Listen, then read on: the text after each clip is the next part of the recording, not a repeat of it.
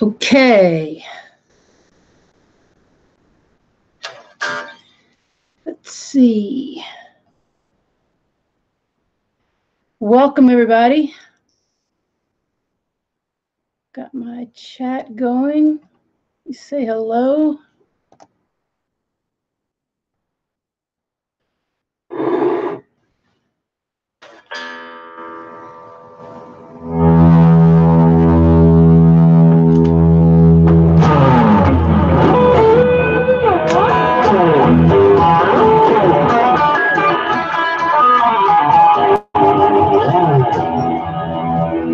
How's it going? Kelly Richey here. All right, I've got my coffee, got my guitar. I'm in my studio. It's really good to be here. I love doing these. I think this is my third one. I've been with TrueFire now since 2013. I have 2 series that they've shot. The first one was called Blues Grit, and the second one was called Focus on Power Trio. I've always played in a power trio and a front of my own band, the Kelly Richey Band, blues-based rock. And now I have a power duo with Sherry McGee, which is reminiscent of like the White Stripes, Black Keys, Flat Duo Jets. And so we just released 3 new videos here in the last, let's see, the first one was on Christmas Eve, I believe we released the first one. So I'll put some links up to some of this. But tonight I want to talk a lot about how to put together a solid practice routine. I have so many students, you know, everything on YouTube. I mean, there's a million guitar instruction videos. You can learn how to build a house. You can learn how to take a car apart. You can learn how to do anything on YouTube. But that doesn't mean that you really know how to put together a practice routine, where to place your time and your focus. And, you know, people will come to me and they've learned pieces and parts of a million different songs, but they don't have the confidence to go to a jam session and play. Or when they're putting together a band, they're not sure what their next steps are. So I work with a lot of students on everything from playing guitar to how to, you know, do things in their career. I've done 16 CDs, toured all over the United States, Canada, overseas. So I have a lot of life experience when it comes to being a player. But when I first learned how to play, I practiced 16 hours a day, at least 12 to 16 hours a day. And I'm not kidding about that. But when I was first playing, I mean, cable TV, it didn't exist. You know, TV stations went off at like, you know, after the, you know, at like midnight, 1 o'clock. So there wasn't that much to do. And so practicing, I never took this out of my hands. I slept with my guitar. And today in society, things are really busy. People are really taxed for time, and we're on all the time. So people are trying to carve out, you know, pockets of time where they can learn how to play effectively. And some of the things that students say most is, you know, maybe they have high hopes of, I'm going to have a great practice week. And then first day or 2, they get knocked out of the box. It's like, this week's shot. The week is not shot. And I tell my students, do not practice more than 20 minutes a day. Okay? At least if you can practice more than that, do 2 20-minute chunks. Because practice is when you're literally working. And if you're having fun, that's probably not practice, okay? So I want you to practice for 20 minutes, then throw everything out the window and play and have fun. That way, at least you're staying in touch with the guitar if you don't have a lot of time to play during the course of the day or during the course of the week. If you can grab your guitar and run through your finger exercises, grab your guitar. If you're new to the guitar, or relatively new, I'm going to show you a couple of kind of go-to things to do when you grab your guitar. The biggest thing we want to do is build a connection with our instrument. As long as I've been playing, a couple of years ago, I came off the road from constant touring. I've done as many as 275 shows in 1 year.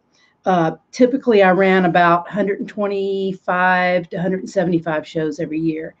And downsizing and mainly playing festivals and more targeted dates and not just living on the road, I've had to really make sure that I keep a guitar in my hands during the course of the week. and stay in touch with the neck so I don't lose my feel. And it's always shocking to me when I'm not touring all the time, which hasn't been very often in my life. I took a little time off in 2010.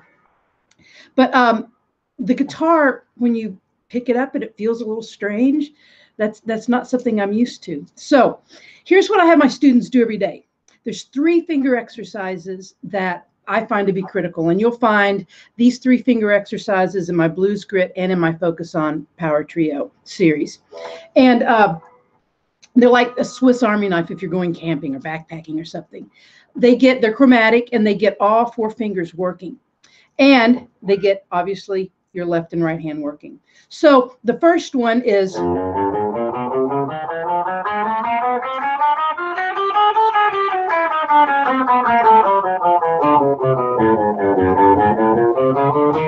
It's just a chromatic exercise where you're going 1, 2, 3, 4, 1, 2, 3, 4, 1, 2, 3, 4, 1, 2, 3, 4.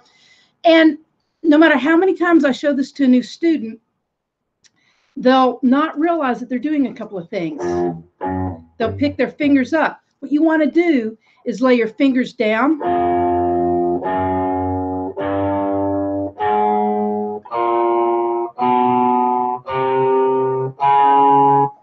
And you want to get as close to the fret as possible. Get this. You want to get as close to the fret as possible without being right on top of it. You want to let the fret do the work for you.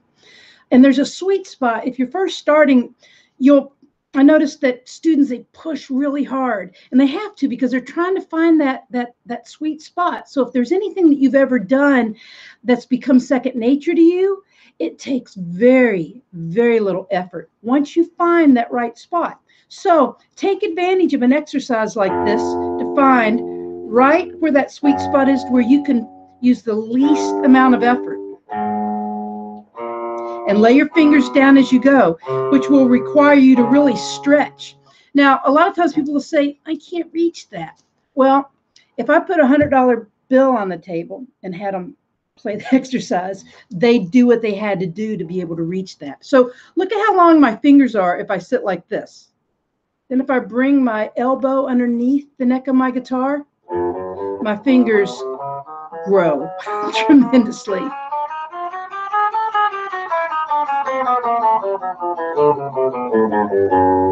Okay, so drop your shoulder, get underneath the guitar, and make sure that when you're practicing, you're sitting in a position that you can practice.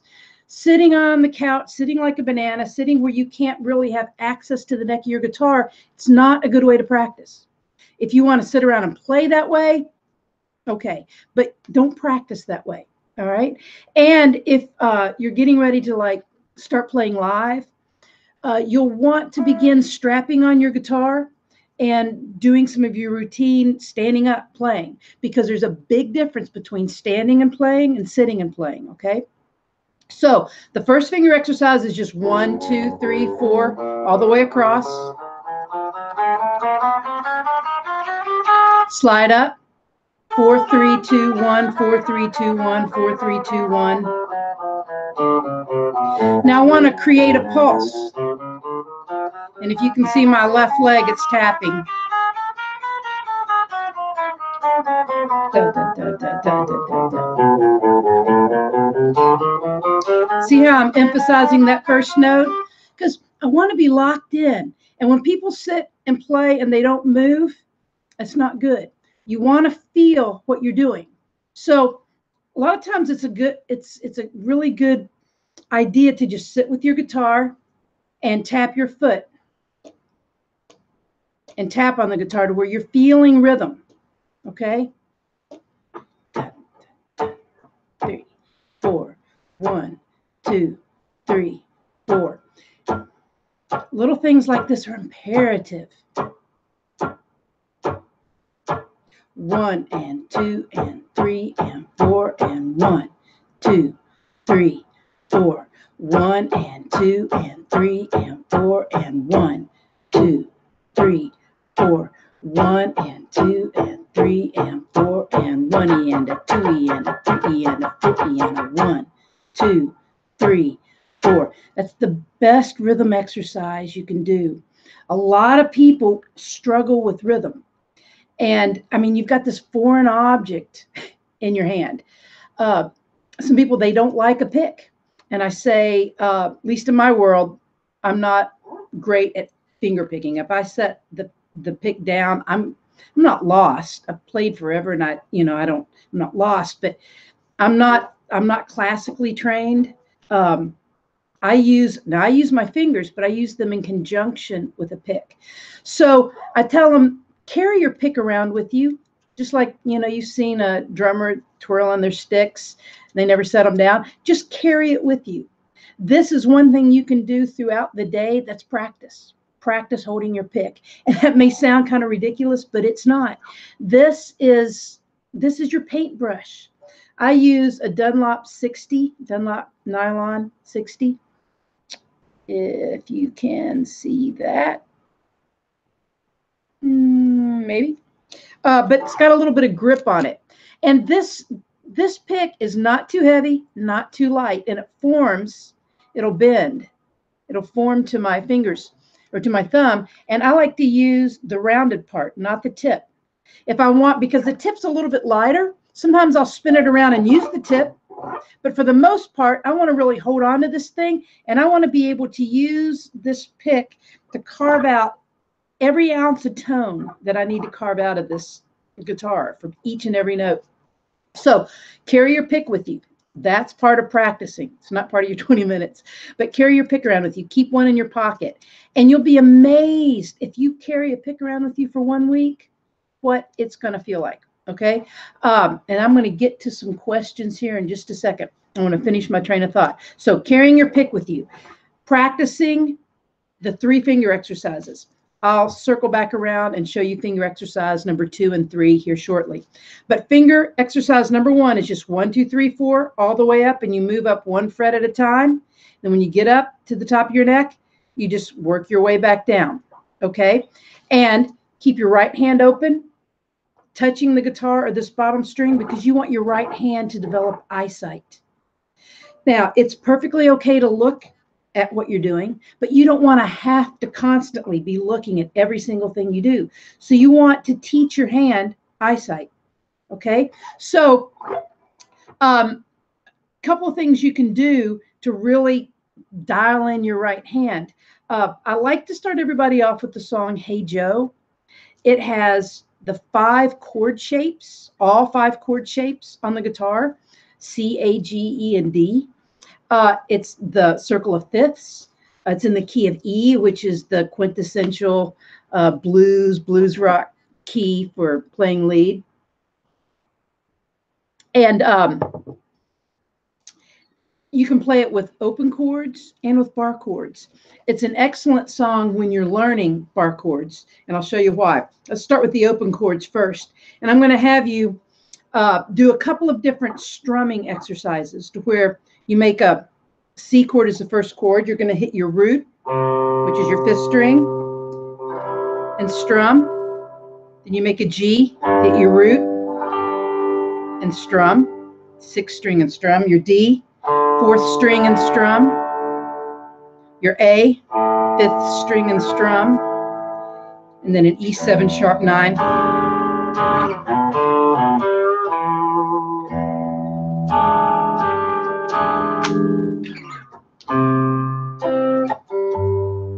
Now, I want you to play it really super quiet a couple of times, then play it at regular volume. Then really super quiet, like there was a baby sitting next to you asleep and you didn't want to wake it up.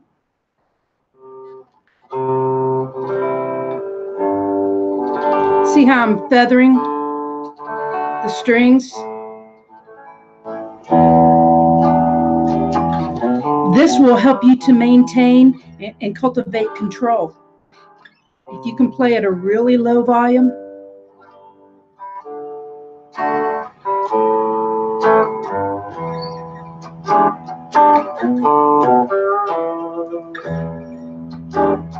then at a regular volume,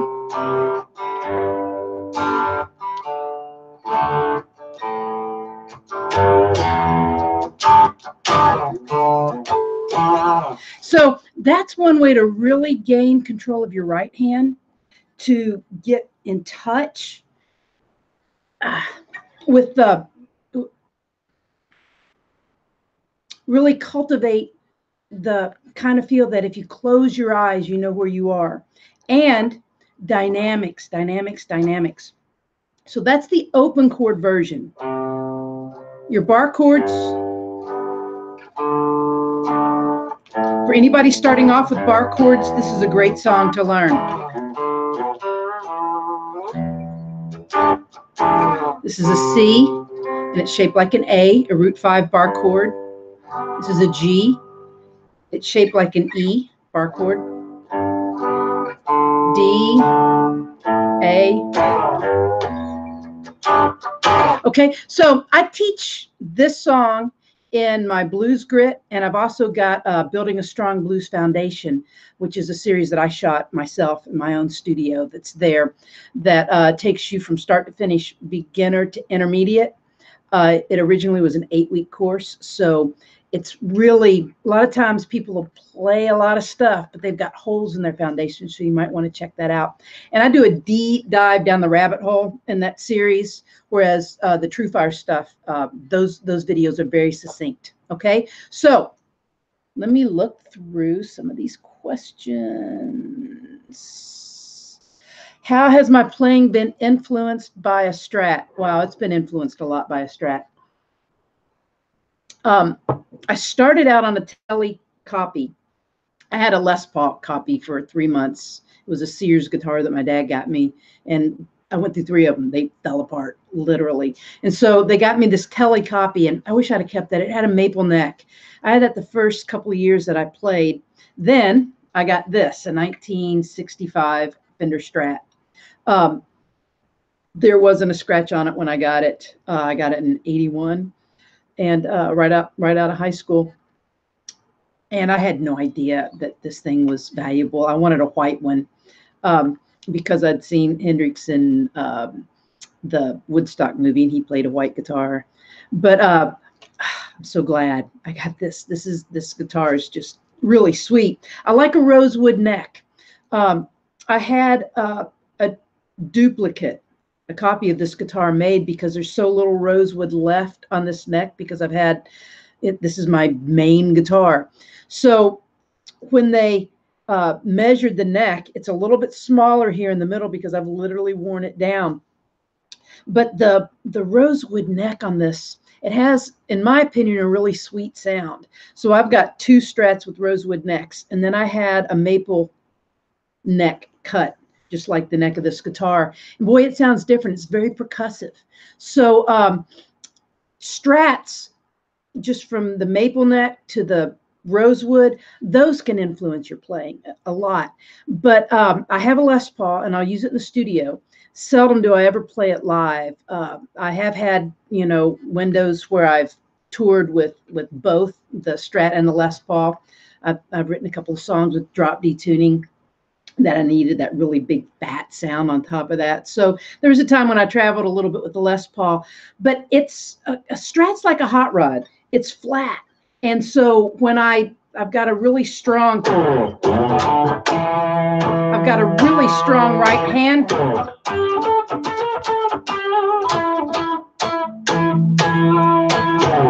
I smack this guitar hard, and I can do that on a Les Paul, but it's a little bit curved on the top. It's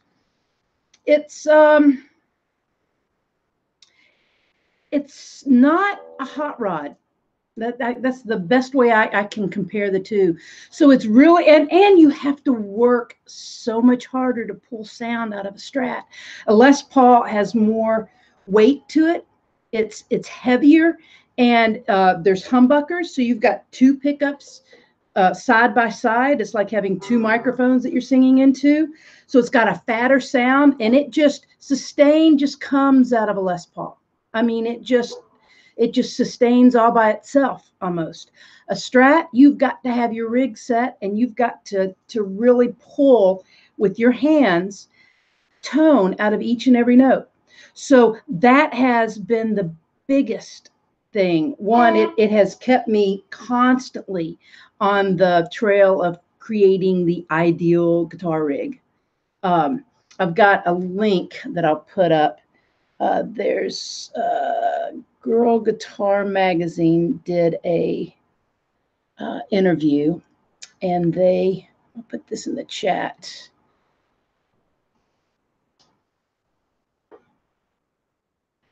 Let's see, I've got to put it in 2 pieces. All right, here we go. All right, I think that went, yeah. That is a link to my blog post, and that has got a video where I shot my rig, so you can see my setup. And then it's got a link to that interview, and I've got a list of all of the gear that I use in my guitar rig, and a link to each of the pedals, so you can go check out the individual pedals. And I talk in that interview about sound creation, why I chose the pedals that I chose, how I get the tone out of my guitar. I go in depth, and so I'm a gearhead, and that might be something that you will enjoy reading. So what new players do I dig? You know, I really, man, you know, I've been really into lately the Black Keys and the White Stripes, because I've got this new power duo going. I've really gone down the rabbit hole, and I've gone backwards instead of forwards. I've gone back to a lot of the early Zeppelin, dug through the archives of Hendrix. I've done 16 CDs, so I've gone back through all of my old recordings and decided which songs would transfer well into this duo. So I will say to you, hit me with some new players to listen to, because I love that. Let's see. Hey, Jimmy from Germany. Let's see. Man, I'm sorry, your internet's breaking up. James, hopefully you can get that sorted out. Let's see. It's bad luck as a guitar player to not carry a pick at all times. Exactly. You know, I'm so attached to this guitar pick. I'm embarrassed to say I would, if I had to sit in with someone, I would really miss this particular guitar pick. And a guitar strap. The height of your guitar strap is critical. It has everything to do with your access to the guitar. I've raised mine a little bit incrementally over the years. I don't have mine really high or really low. It's kind of in between. But having your tool with you, this is like a set of paintbrushes. If I use the flat end, I can get like my sweet notes.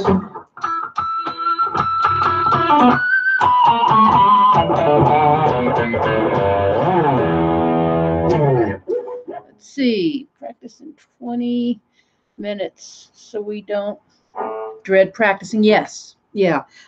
You know, couple of things. If you set yourself up with unrealistic expectations, that's not helpful.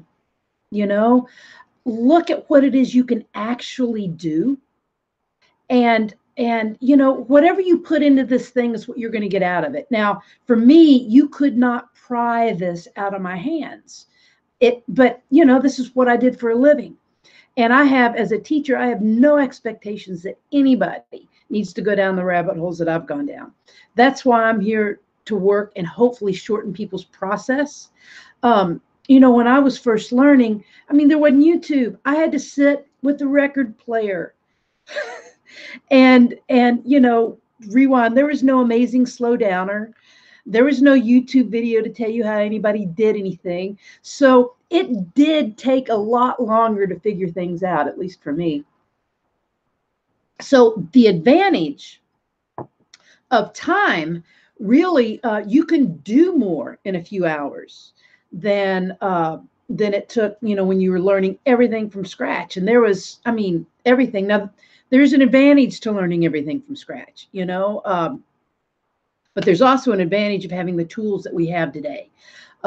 Having a guitar loop or having something to play with. One, you're having to create that loop, and you have something to play with. So play 2. Let's see. What's your approach in finding sonic space? Playing as a duo or a trio. When I've worked as a trio, a lot of times drummers would join me, and if they hadn't played in a trio, they were constantly wanting to fill in all the holes.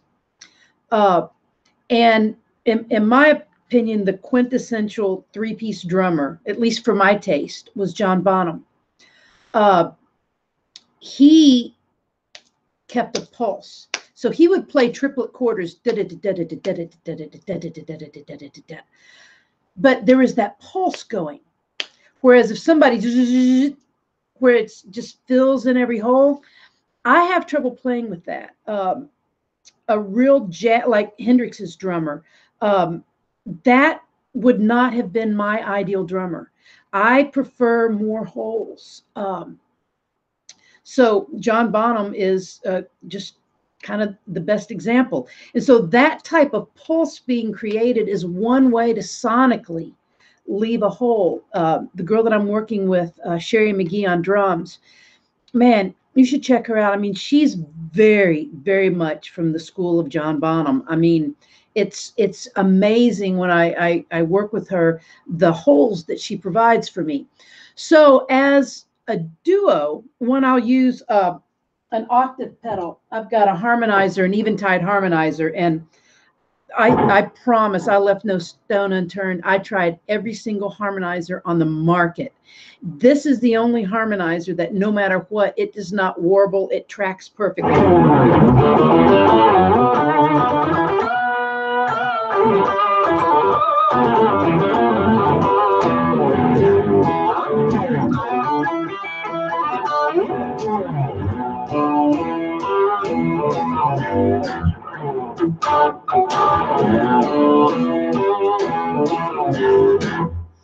So you can't be afraid of holes. One thing that's been unnerving for me as I've done this duo, power duo, is it's naked. And you just have to, you know, some points of the show, it's like, whoa, you just got to go and not look back and know that it'll be okay. And so those great big fat holes work to your advantage. The more I just kind of rest in them and let them speak for themselves, the fatter the sound gets. I also use ping pong delay. I have a triple flashback by TC Electronics. It's 3 delays in one, and you can use all 3 at the same time. I've got one set up to where it's 440 milliseconds.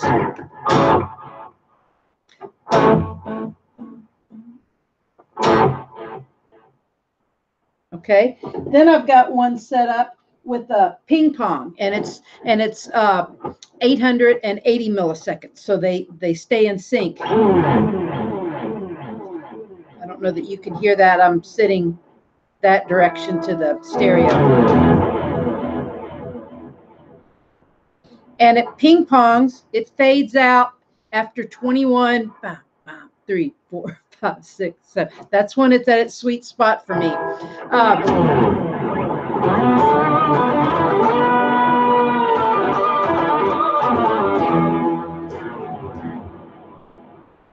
And I've got it where it gets out of the way just in time to where I can always stay sonically louder than the notes following. But it's loud enough to where it remains. Okay, so let's see. I'm curious, what was the first concept thing you learned and applied after nailing basic chords and basic scales? That's a good question. I'm answering that. I'm gonna put a little super glue on my finger. I did an Albert King tribute. This has been over a year ago, and I got to play with Albert. I love Albert. I don't play his music. He bends with his first finger like crazy, and it was a King Records tribute, and so I had to do it right. And it pulled the skin from away from my fingernail. Mm. And I still, a year later, have to put super glue on this first finger. It's crazy. Um, it's a flesh wound that, I don't know, it may be with me for the rest of my life. But that's going to be a long time because I'm going to live to be really, really old. I'm determined. So when I started doing one, I would play. I always had a mirror set up in my room. And this may sound crazy, but to connect with the mirror, you're going to be more comfortable looking at somebody else playing the guitar and following what they're doing. Okay. And I would practice in front of the mirror. And it's a really good idea. When I've had my students do this, some are really skeptical and they'll come back the next week. I'll say, go to Target or Amazon somewhere, get a full length mirror and set it up in front of you and practice in front of it. That helps. And I would play along with records and I would pretend like I was the guitar player, you know, period. I played along with records nonstop. And I like to find like live records, like Led Zeppelin's Song Remains the Same. There was one side of the record that had like No Quarter, Whole Lot of Love. And I never, you know, I'd pick up signature licks. I developed my sound, my style, based on what I could not do. I ripped off everything I could from Hendrix and Page and all of the great guitar players, ripped off everything that I could, but there was so much that I couldn't do. So that's what turned into Kelly Richey sound, you know, is I did what I could and I did it to death and with everything that I had. So never, when you go to play, you know, learn something, if you're kind of, you know, fumbling your way through it, at least find one nugget to take from everything that you learn. And then find, you know, a pocket full of songs, Hey Joe's great songs that are just like really great, just jams, and play. Learn to play the guitar and to connect with it. And then I would copy, you know, I would copy songs to the best of my ability, and then I'd turn it off. Man, I wish I would have had a studio like I have now to where I could just put on drum loops and create a rhythm track and just play to it. You know, that is the best thing that you can do. And because you don't have to go out to a jam session to be able to have a band to play with today. So hopefully that answers your question. If not, feel free. Okay, sonic spaces. Did you get, did I learn a lot of theory in the beginning? You know what, I grew up playing the piano. So I encourage everyone to look at a piano, and there's all kinds of piano lessons online.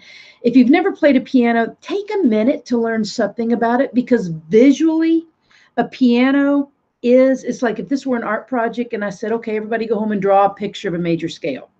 If you came back and had drawn a picture of a piano, you would win the candy bar. Okay, because the piano is visually a major scale. And so if you can really get that in your head to where you can see music, that's helpful. Now, I'm severely dyslexic. My mom was classically trained. I could play by ear, so I grew up playing. And when I started taking lessons, it was not fun for anyone. That was a painful experience. So I'm really careful when I teach people to play. I want to make sure that they do not have a bad experience learning. So theory for me has always been on a very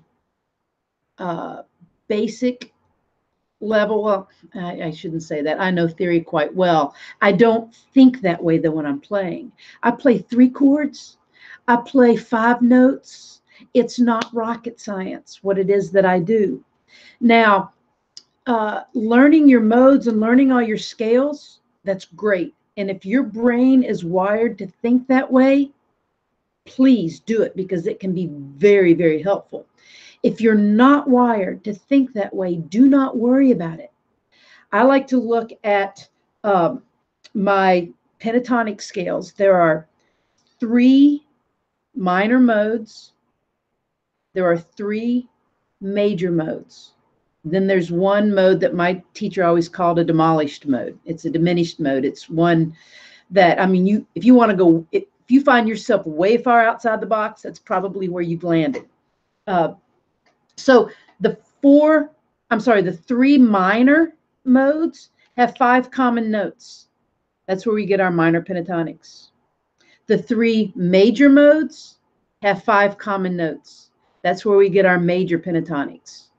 And so I started, when I was trying to learn the modes, I found it to be confusing because, one, I got my blues scale down and just started playing and never really thought about a lot. But then after a while, and when I started teaching, it's like, ooh, I need to know what it is that I'm doing. People had questions. And so I went down the rabbit hole and learned all my theory. And what I distilled from that I found to be really helpful when I was teaching is to look at your pentatonic and know that there are 3 minor modes and there's 2 notes from each one of those. And I like to call those wild cards that I can pull in to my pentatonics and spice it up. So that's one way that I look at the guitar. And then when you're playing blues, you know, your major, minor, and dominant 7th chords, you've got to know. And then a minor 7th and a 9th chord, you can get away with nothing more than that, really. You don't have to take a deep dive into theory. Get the basics. Do everything that you can with the basics. Then begin building, deepening your well. Okay. There's, there's a million, I think there's 35,000 videos on TrueFire that are succinct. They do have a learning path, unlike YouTube, which is great, but there's no guarantee of like a learning path there. So there's every style in the world on TrueFire's platform. Just, sit back, grab a cup of coffee, and just go through things and steal little things from everybody. So that's what I have to say about theory. Let's see. What song? Let's see. What was the song you said that we should practice? Hey Joe by Jimi Hendrix. Let me turn my...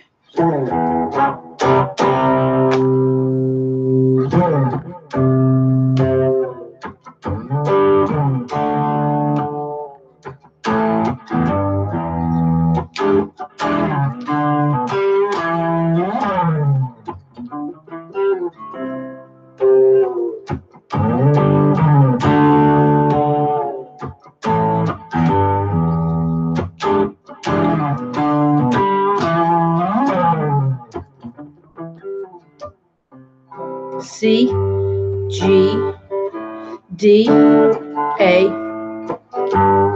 Learn it with open chords first. Play it real soft and see how I'm feathering the strings. When people, inevitably, new students, they hold onto their pick too tight and they hit the strings too hard. You want to feather it. See how I'm turning my wrist? Because when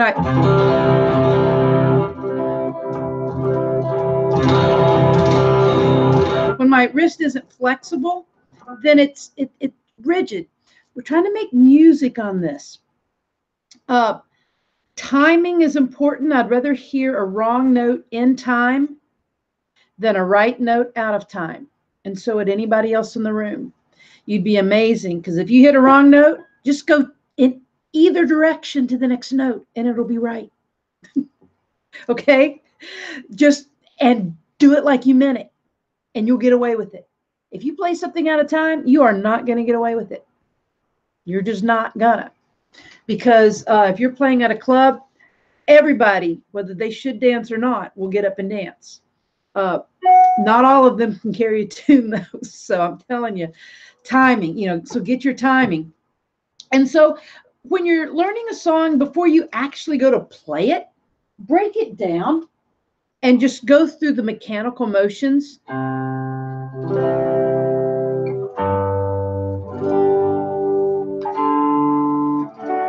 To make sure that your hands know what they're doing. Because if you're trying, I watch people and they'll try to play the song start to finish, start to finish, start to finish, start to finish, and it's more than they can bite and chew. And their motor skills can't absorb all of it. So therefore, your motor skills don't absorb really any of it. They're kind of getting all of it kind of wrong all the way through it. And then you keep practicing these great big huge chunks kind of wrong all the way through it. So if you can break things down, I mean chunk things down to the least common denominator, like take 2 chords,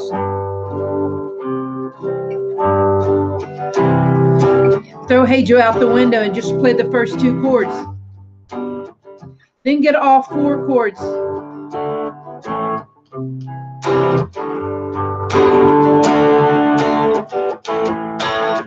Turn it into a different song.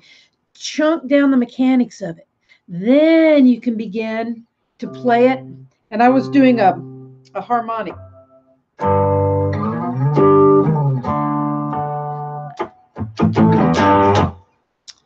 Let's see. I think, say Joe, yep. Who's your favorite guitar tone? Stevie Ray, you can't beat that tone. You can't beat that tone across the board.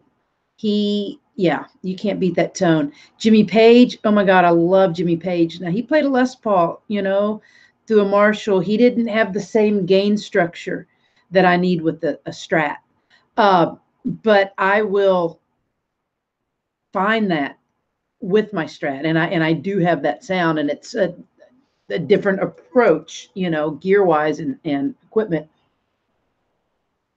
But I love Page, and I love to listen to Jimmy Page studio recordings, and really break down what's there and read about how he would record, like with a little 1-watt Fender Champ with the 8-inch speaker, no distortion whatsoever, with his guitar plugged straight in. I was doing a record, my Carry the Light CD in like 2008, I think.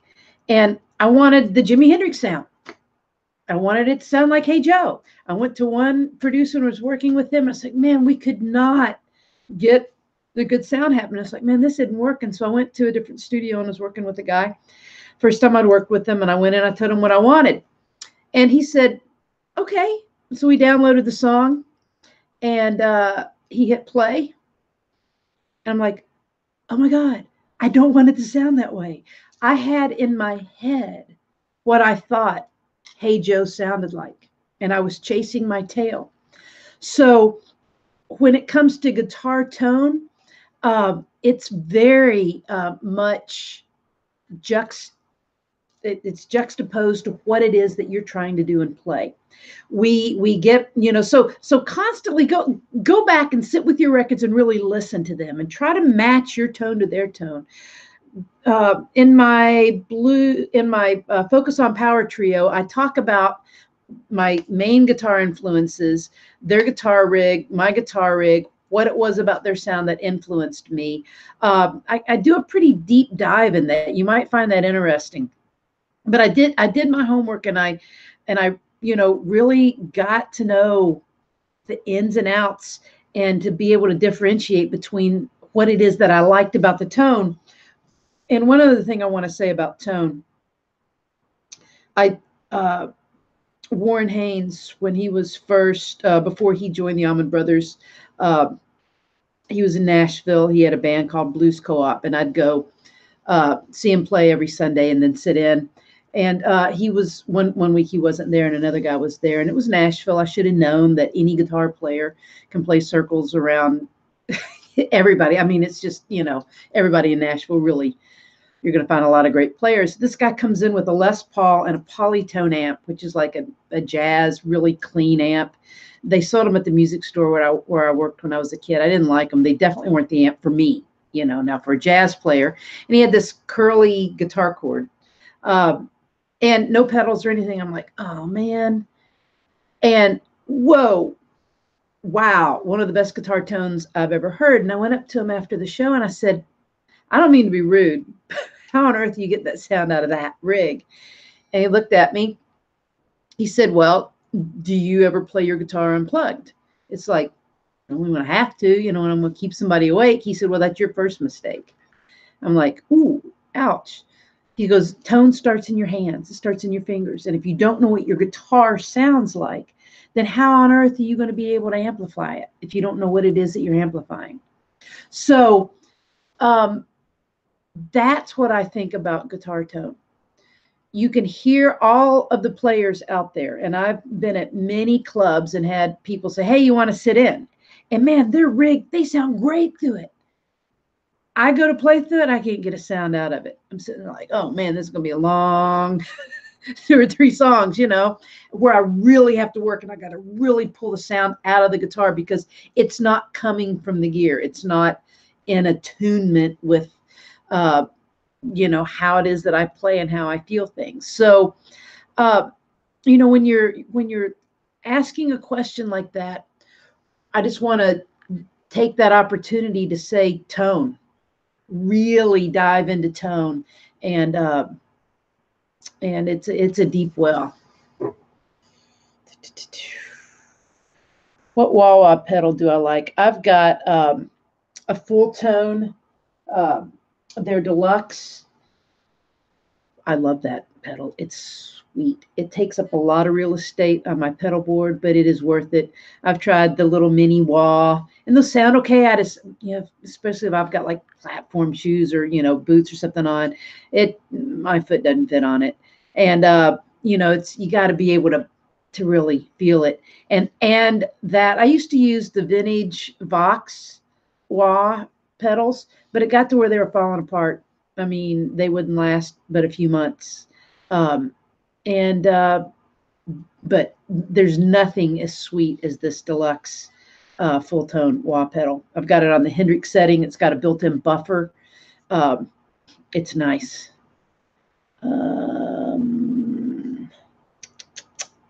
Let's see. Now I do, I've got my classroom. I do one-on-one lessons through TrueFire. I do Skype guitar lessons all day long. A lot of times I'll have my students get my Blues Grit, my Focus On Power Trio, and either work with me in my classroom where it's video exchange in TrueFire, or if you want to sign up with a one-on-one Skype lesson, it's really great when you have the video series because you can go through it at your own pace. You can pick out those spots. It's like, okay, the song Tears Like Rain, 2 minutes and 10 seconds in, what are you doing there? And when I put my series together, for Blues Grit, I picked song templates to where there's 10 songs. And if you learned all of those, you're going to have a great foundation for everything blues-based rock that's out there, because it's not rocket science, and it'll give you a really good foundation. And I pick songs because I've got like over 150 videos on my YouTube page. If you go to kellyrichey.com, you can link to my YouTube page. So there's, 5 or 6 live videos of me playing Hey Joe, or of me playing, the songs that are in my classroom. So you can see what it is you've just learned in action. Of my 16 CDs, I've done 5 live CDs. So there's a lot of real estate in what I'm doing. So if you study with me, it's not just I'm going to show you how to play the guitar. I'm going to teach you how to play the guitar, and I'm going to give you what you need to be able to look at it from multiple on multiple levels, learning how to play it, having the tools to inch your way through things with any support that you need, and then to be able to see it live and in action.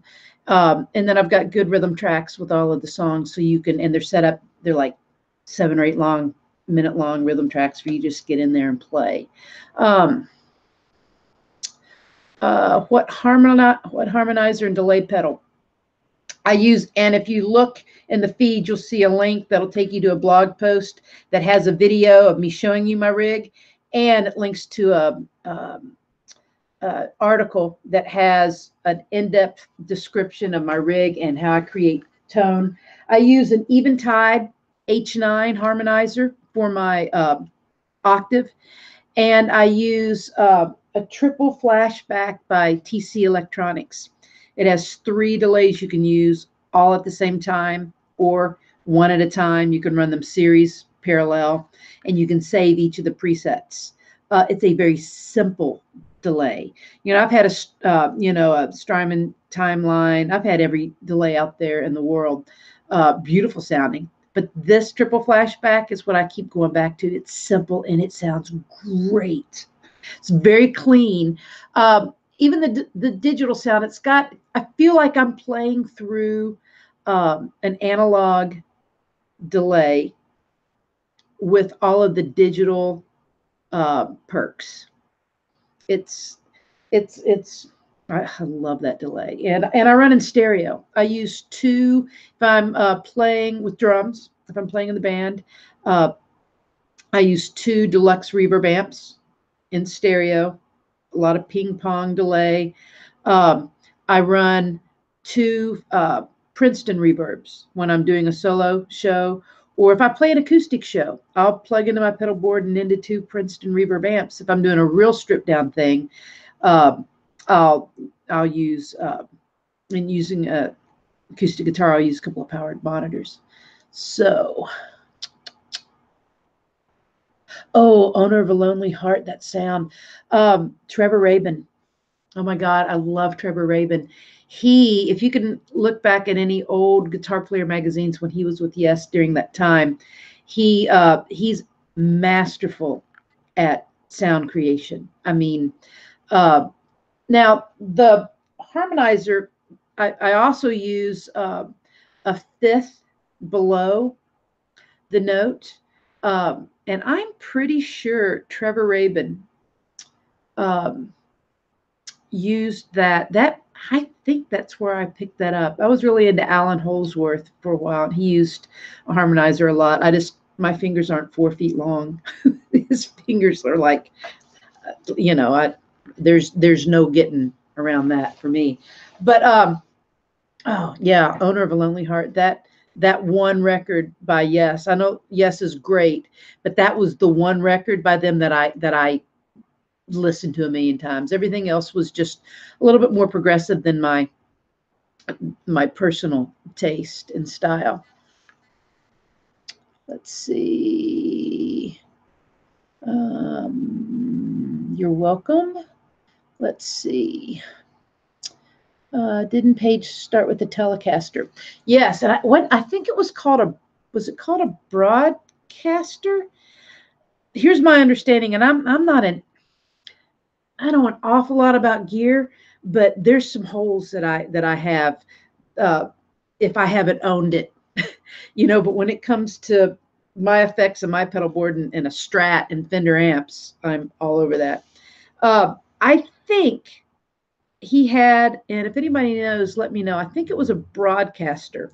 I'm pretty sure that it only had one pickup, and that the other pickup was a dummy pickup that was a humbucker. That kept that from, like a stacked humbucker would be, but just side by side. And only one of them was hot. And if you watch the very first, right after Zeppelin 1, there's a black and white movie of them doing maybe it's the BBC. It's a British TV show, and they did Dazed and Confused, and I'm not sure which. Maybe You Shook Me. I don't know, but he's playing that guitar, and it was painted paisley. Oh my God, that is a great performance, and nobody had heard anything like that. Just to look at the audience, it was like, when you think about it, Led Zeppelin, we forget that, Jimi Hendrix, Led Zeppelin, they made that was when it was happening. It hadn't happened before like that. Okay. What do I use for a boost and a distortion pedal? Forever, I used two tube screamers until just 2 years ago. I mean, I had a dozen two screamers, two in every purse, two under the front seat of my vehicle. I mean, I had tube screamers everywhere. Um, and I used both of them turned on at the same time. I had my guitar teacher, when he passed, he left me a 65 Super Reverb. And that, I didn't know any better. So I carried that amp around, and, it was all I could do to keep from getting fired from jobs because it was so loud. I mean, it was so loud. To get a sound out of that thing, you had to turn it up on between 5 and 7. That's when it would break up and sound good. And that wasn't helpful when it was that loud, and you really had to turn it up to get the sound. So I discovered after insane, I put together a guitar rig that was all rack mounted. I had two Super Reverb heads racked up. I had channel switching. It was the size of a refrigerator, literally. And I discovered, and I ran that through two powered monitors so I could get my sound with dummy loads and everything. Finally, I discovered two tube screamers turned on at the same time with your amp on a low volume. There you go. I will run my amp, like my Super Reverb, my Deluxe that I use, Fender Deluxe that I use now. I run the bass all the way up, 100%. Wide open. I run the treble halfway, and I put the volume on 2. And then when I've switched to the Strymon Sunset, but I want to talk about the tube screamers because they're really simple and I use them forever. I would have the first tube screamer. I had both of them set on unity when it came to the level, straight up to where it was, set at noon. And I had both of them, the tone set at 10 o'clock. And I had the first gain at noon and the second gain at 3 o'clock. And if I wanted to clean up my sound at all, I would turn off the second one, back my volume down a little bit. And then when I step on turn it back on, it just seamlessly, it doesn't get a lot louder. It just seamlessly, just like you just landed, just kind of took off and landed on a cloud. So that gives me the sustain that I need at a low volume. And it's not a quiet volume at all, but it is a low volume and it's tolerable, and you won't get fired, and you'll hear yourself sing, and you'll hear everybody else on stage, which you need to. Nobody wants to just hear one thing.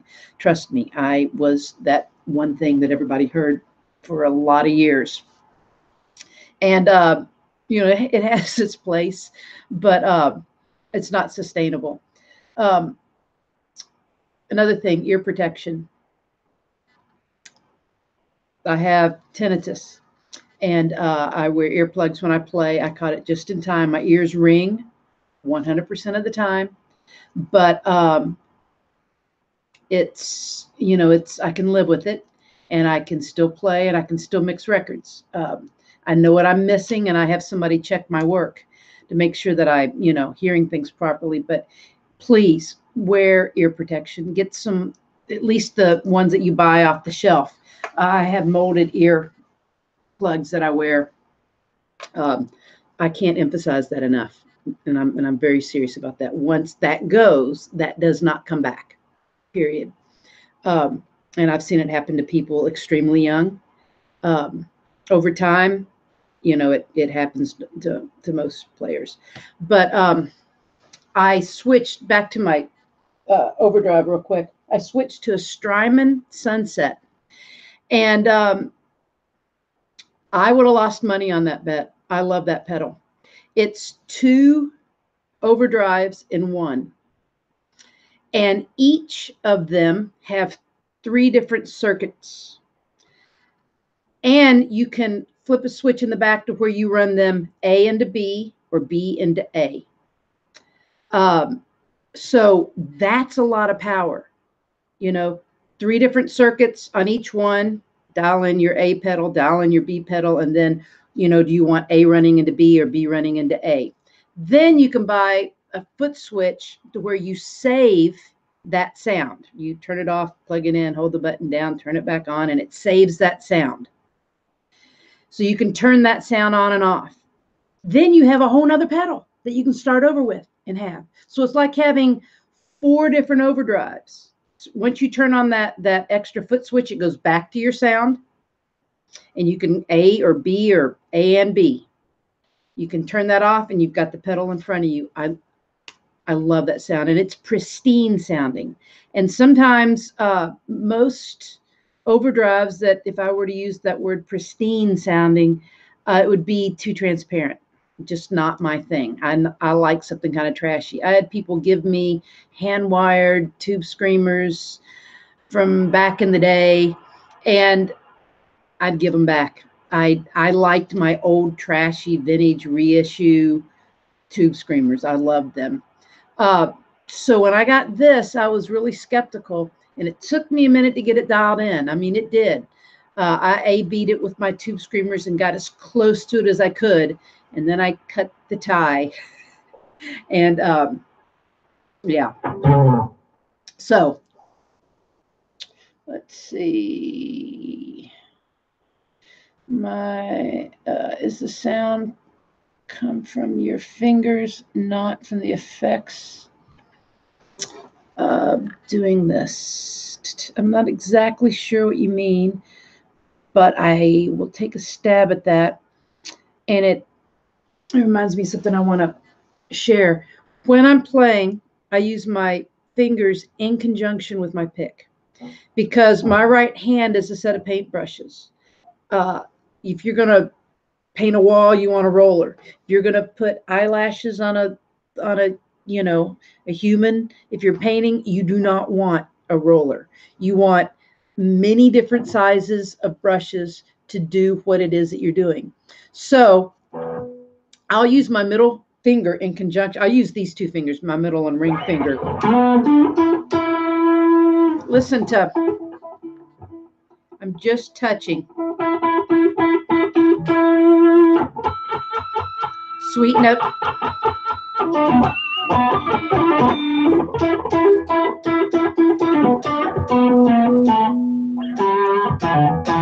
I use my middle finger to get that.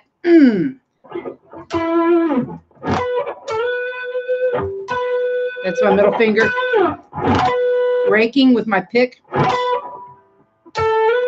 My middle finger. Listen to that as opposed to a. When I grab it with my middle finger, I get the oomph that I need, okay? And then sustain that vibrato to make it ring and pull the sound out. And then I can just touch. By using my middle finger, I can get 0 to 60 and everything in between. When I use a pick to try to do that, I don't have the same nuance, okay? And then I'll sometimes put the pick between these 2 fingers. I never set it down.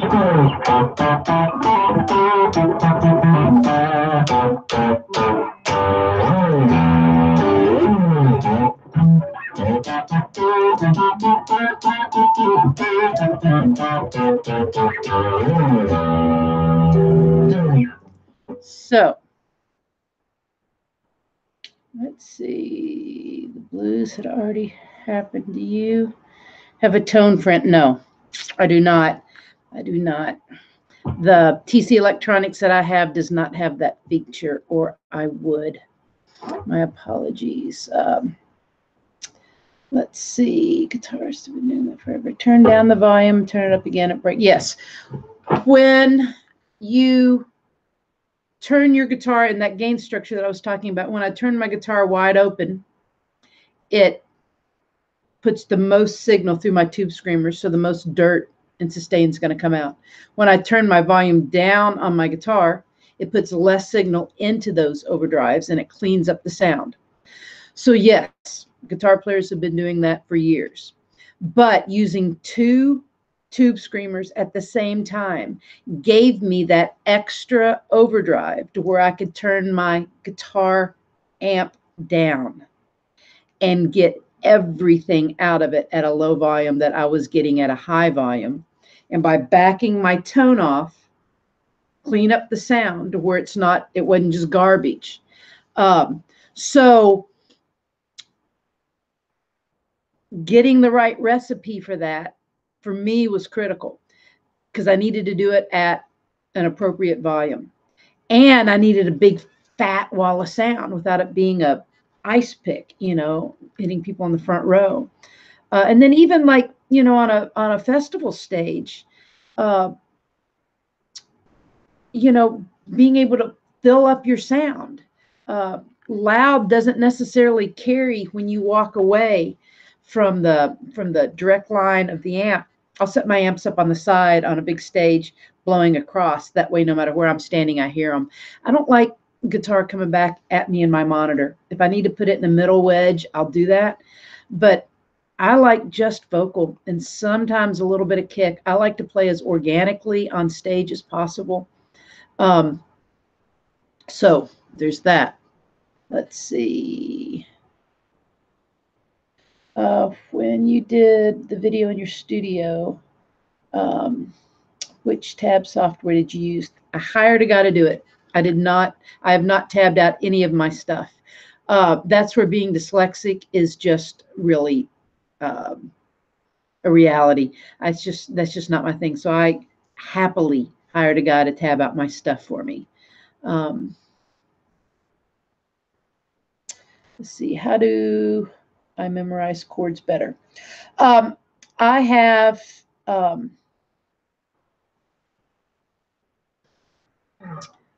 system. I can put everything on 2 pieces of paper that you need to know, literally.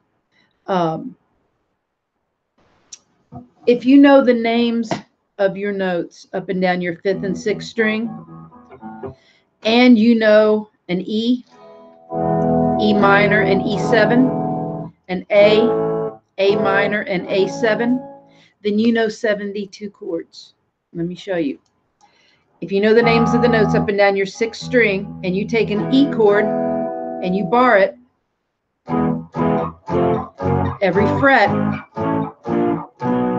E, F, F sharp, G, A flat, A, B flat, B, then E minor, F minor, F sharp minor, E7, F7, okay?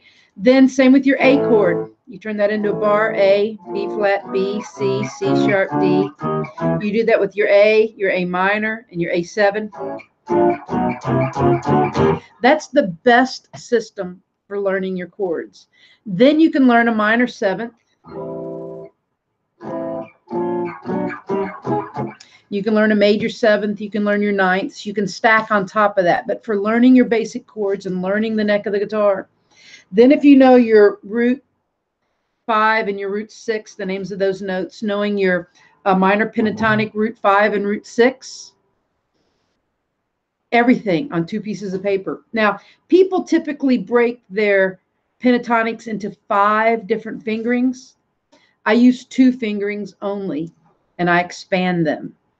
That allows me to play my pentatonics with my 1st and 3rd finger only and cover the entire neck of the guitar. So I get maximum amount of speed. Not that I want to play fast all the time, but that I can if I need to. Okay. And I've got that in my classroom or in my series, both Blues Grit, Focus On, and my Building a Strong Blues Foundation. I guess there's nothing new under the sun. I didn't, it's not the greatest mystery in the world, but the way that I've broken down the neck of the guitar, the simplicity in which I see the neck and have broken it down for students, my entire career as a teacher, people have said, thank you. That's very helpful. They don't see it broken down that simply. So I would encourage you to take a look at it. Man, I had a great teacher. I really was fortunate to have a great teacher. He got me the basics and he got me playing fast. Then he worked with me to you know, deepen my well. But he had a great system, and he said, take it, teach it. And I did, with his blessings. Malmsteen. I can't touch Malmsteen. That's way different style than I play. Miss the Floyd Rose. You know what? I put a Kaler on here back when I didn't know better, that you don't cut holes in 1965 Fender Stratocasters. So this is one of those lessons in life. When I started playing blues, I put a real bridge back on here. Not that the Kaler isn't a real bridge, but for blues, you need a piece of metal screwed into the wood. That floating system, you're not going to get the sustain out of it. Period. Not going to happen. That bridge has got, those screws have got to go into. And then I've got, I have this taped up so I don't rip up my shirts. But I have 4 of the 5 springs in here. So, and you know, I hardly ever use a whammy bar. I used to, but with 4 springs on here, if I do put in the whammy bar, it'll stay in tune. I can just yank it back up. Thank you very much. I appreciate that. Let's see. Let me scroll up a little bit and see if I've missed anything. Oh, hey, Catherine. How are you doing? I hope to see you in the classroom again. I haven't heard from you in a while. Let's see. Okay. All right. So I've gone over, but I tend to do that. Again, check out Blues Grit, Focus on Power Trio. Blues Grit has 10 songs, 10 great templates. Focus on Power Trio, I talk about that riff-driven, power chord-driven sound. I go down the rabbit hole with what it's like to play in a 3-piece band, how to create those holes. It's what I do. It's what I know best. Now, the power duo that I'm doing, I got a new group called the Spear Shakers, myself and Sherry McGee. I will hit you with a couple of videos. We put out 3 new videos this last 2 months, and you all can check those out. There you go. And I teach, I do Skype lessons one-on-one. You can find guitar lessons by Kelly Richey, or just go to kellyrichey.com. And I love to teach. I've been teaching almost as long as I've played. I think I've been playing less than 2 years when I started teaching. You know, being dyslexic, school was not easy for me. I learned to hide, you know, the disability. And so I became a passionate teacher because I was a wounded student. I love to teach the guitar. So if I can help anyone, you know, hit me up for a lesson. I will make it worth your time. I like to leverage the video series that I have, so you have something to work with at home. I don't like anybody ever getting off a call and wondering, wow, what did she say? What am I supposed to do? 20-minute practice sessions. Sit down, warm up with your finger exercises.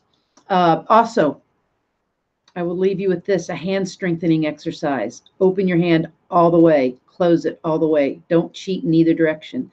Open it all the way, close it all the way, and build up to 300 of these.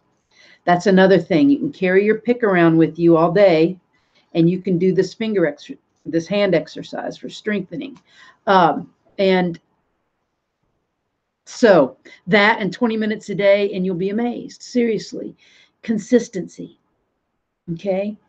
And when you play your finger exercises, play them perfectly. You're learning what it is that you're playing. So rushing through something with a lot of fret buzz, missed notes, you're learning to do it wrong. So slow down, do it right. And once your 20 minutes is done, throw that out the window, play and have fun. If you practice properly, everything you do will sound better. I don't care if you've been playing a long time, if you're in a rut, if you're stuck, get a practice routine. Practice 20 minutes every day, and then throw it out the window. It will show up in your playing. Okay. But consistency is really it. And you'll be amazed at what 20 minutes a day will do. Carry your pick around, do your hand exercises. And I think that's it. See if there's any last burning questions. Any tips for keeping your students from going down the rabbit hole? Focus on one song at a time, or else, I think going down the rabbit hole is good. Focusing, perfecting one song is way better than kind of learning 20 songs. Now, there's advantages to learning a lot of material. But if you perfect, like I made Hey Joe my own. I mean, I own that song.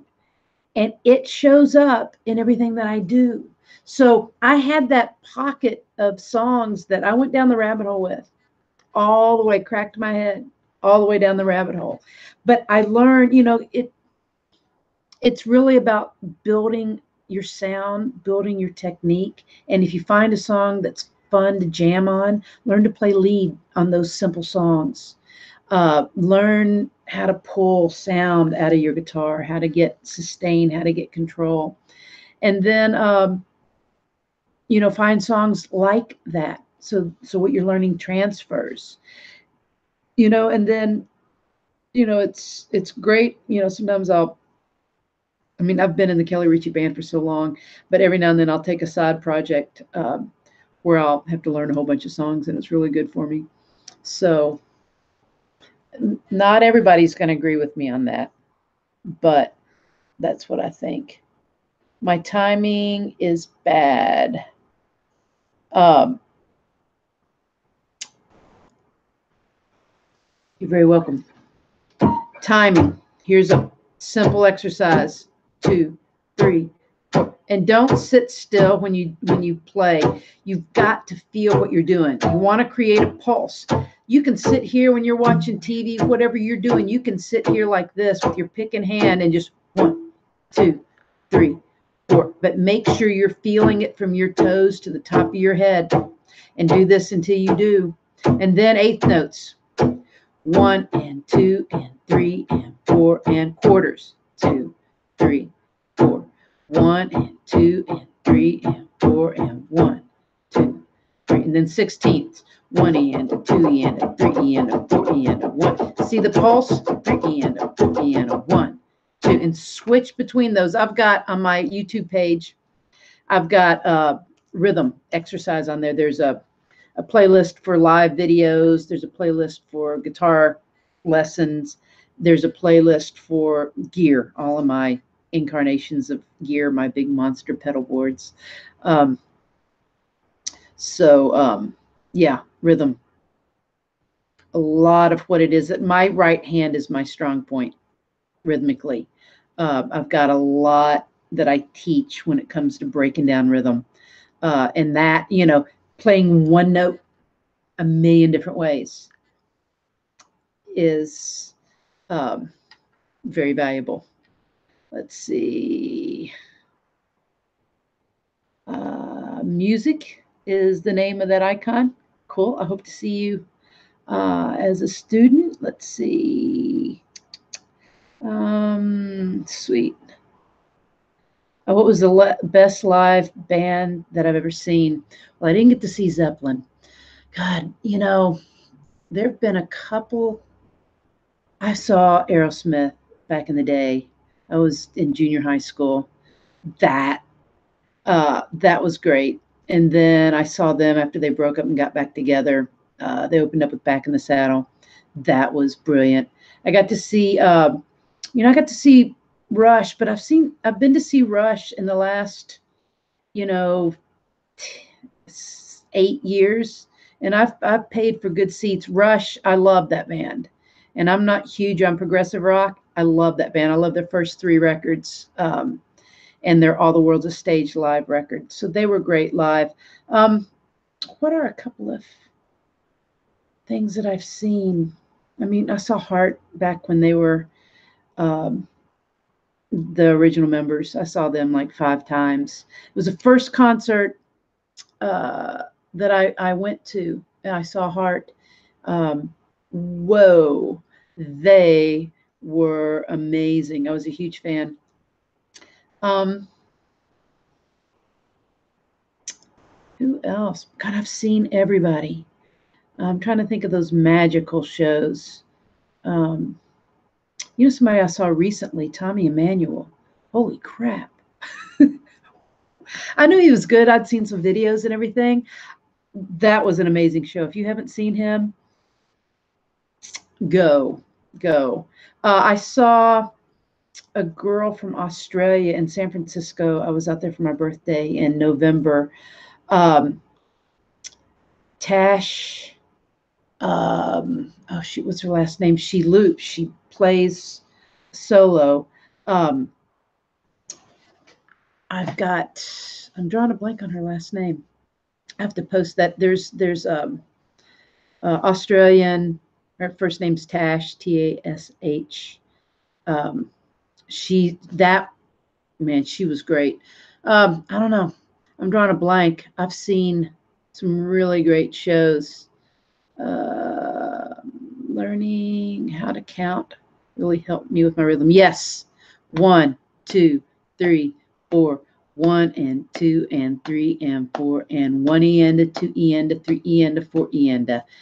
Yes, that is so critical. When I remember when I first learned that, and I had this teacher, man, I've had a couple of really mean teachers, and he'd make me play all of my scales, all of my finger exercises using these 1 E and a 2 E and then go into triplets, 1 triplet, 2 triplet, 1 E and I had to do that with the metronome. And I mean, he wouldn't let me leave until I nailed it, and it was painful. Am I from Canada? No, I grew up in Lexington, Kentucky, and I live in Cincinnati. That's where I am right now. I was originally in a band on Arista Records, Stealing Horses. That's who I first toured with. That took me to Nashville. I was in Nashville for about 5 or 6 years. Sultana, Tash Sultana. That's the girl. Thank you so much. That was going to bug me. There's some on YouTube, her bedroom tapes. She was busking in Australia and got on a Netflix. They were interviewing, I guess, buskers, and that's how people got hip to her. But there's some her bedroom tapes. She loops and stuff. I do a lot of loop-based stuff, a lot of trip hop, a lot of ambient, a lot of soundscape. I'm getting into that more and more and more. I do life coaching, and I am about to graduate in May as a spiritual director. So I do a lot of stuff along with guitar. Let's see. Steve Vai helped me to play deep. Steve Vai is great. I mean, he really is. Again, and he's not like Malmsteen. I mean, he's got more. I don't want to say Malmsteen doesn't have soul. He does. Steve Vai always surprises me at how much soul he has, given how many notes he plays. He's a rock star for a reason. He's great. Yeah, Tommy on YouTube, he's unreal. Wait till you see him in person. Oh man, his show is amazing. Yes, so you saw her this summer. Yes, she was vicious. She was great. I saw her at the in Oakland at the theater there. She had 2 sold out shows, and my friends got me we got VIP, and man, that was fun. There's another person who's dyslexic. Do I have a buffer on my board? Yes, I have 2 buffers on my board. I have is it the GHS, I think, which is a little gold box. It's got a picture of a magic rabbit hat or something, a magician pulling a rabbit out of a hat. And it's a buffer and a boost. I keep it on 100% of the time. It's the first thing in my chain. And I keep it turned up halfway with that turned on. That boosts everything. It's got a built-in buffer. Then I go into my deluxe full tone wah. And then I go into a compressor, which I got a Strymon compressor, and it's the first. I have never used a compressor except in the studio, like with an acoustic guitar when I'm recording. I'm using a compressor now, and I got the Strymon, that gold compressor of theirs, real simple, 3 knobs and a boost. Love that thing, love it. And my wah has a buffer on it as well, so I definitely have plenty of buffer power. So I'm going to wrap things up here. Let me scroll through more things. Cool. All right. Well, it's been nice to be here with y'all. Appreciate y'all tuning in. And, you know, if you want a lesson, I teach. I love to do Skype. I've got the TrueFire classroom for video exchange. I've got my series. I've got a lot of stuff on YouTube. So go steal anything that you can. I've got a ton of stuff, performances where I'm playing, you know, live, where you can see what it is I'm talking about in action. There's one version of Red House that TrueFire put up on Guitar Player TV a number of years ago. That, if you watch that, you'll see everything I know twice rolled into one song, from 0 to 60. That's that has a really good representation of every, you know, breaking it down to really quiet and playing octaves and sweet notes and syncopating, and that's got a lot of stuff in it. So maybe watch that one performance, and then yeah, so that's it. Blessings to everyone. Thank you so much for tuning in. I love doing these. I love TrueFire. Great platform. Again, there's 35,000 videos. Go down that rabbit hole. 20 minutes a day. Don't forget, carry your pick with you. Hand exercises. And you can win money doing this. You know, go up to the, you know, strongest person and say, hey, I bet you $100 you can't do this 300 times. You'll win if you can do it. Yeah, I mean, you know, your handles start burning. Isometrics, the grippers, I do not like those. I do not like those. I think that you can get hurt. Being a female, I'm strong for a girl, but I'm not as strong as a guy. No matter how hard I work, no matter how many weights I lift, I'm not. So my hand strength is really important. And I've got a whole lot more hand strength than any of my guitar students, because that fine, you know, I won't beat them in arm wrestling, but that fine muscle attunement I've got. And this is my main go-to exercise. Okay. All right, cool. Y'all take care, and I will see you around. Okay. Bye-bye.